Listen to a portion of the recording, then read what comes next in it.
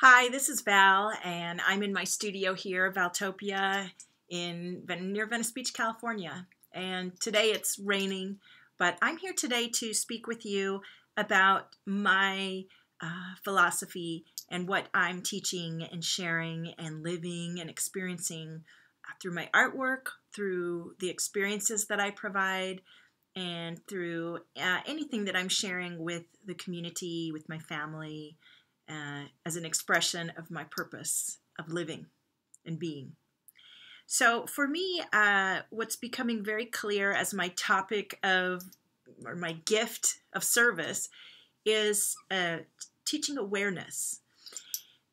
I know for myself, when I came into this experience of creating my own company and really pursuing my dreams of selling my artwork and my presence as an artist and an energy guide, I had a journey of awareness to come into, and I'm still coming into it. It's an infinite journey because we are infinitely expanding and we are infinite beings, and our life experiences are lessons we learn and move into and out of and grow into and expand. And so awareness can be in many levels. You can be aware of your body and the physical reality of your body.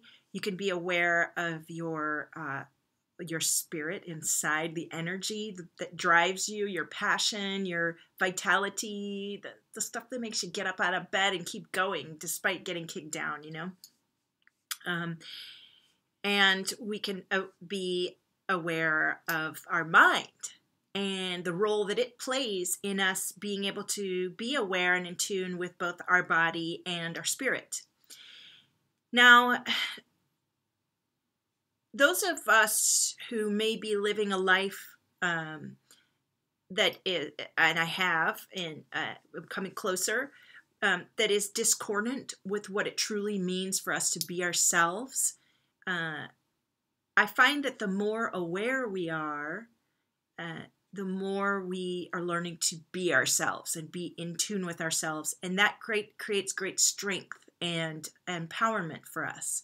And in doing so, when we lift ourselves up and really be ourselves and step into ourselves, we're able to be that much more strengthened and capacious for those around us.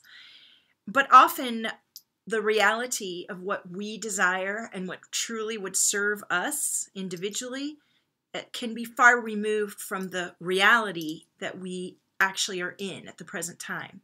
And sometimes the gap between the reality that we live in and the one that we know deep in our heart that would suit us and allow us to truly be ourselves in strength and love and purpose, the gap is so great that we may get inspired, we may take steps towards the flow of that, but then we may get very triggered by the very gap.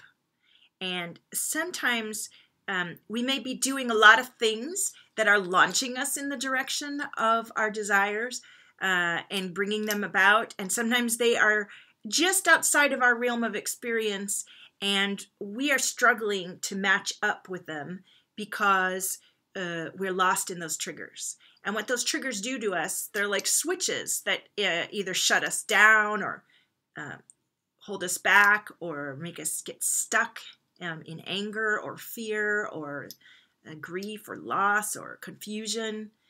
And when we feel like we're flowing towards ourself and our inner being and our own awareness deeply, we feel clear, we feel confident, we feel compassionate, we feel consistent.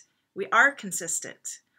And that creates the inspired action that then keeps us moving into the new reality that we've been called to. And then that, of course, keeps shifting because we keep growing and expanding, just like the universe. We're all a collection of living cells that are constantly evolving and moving and dying and becoming a new collection of cells. And even our mind, it can be completely, much parts of our brain, a lot of them, some of them stay with us our whole life, and others can be completely regenerated. And it's coming out in science and in many communities that the faith that we have, the belief that we have of what we can do is what guides our awareness and our truth and lets us be ourselves and thrive and have a great life. So this is what I want to share with you. And I have a toolkit, a creative toolkit, because being creative opens up all sides of the brain.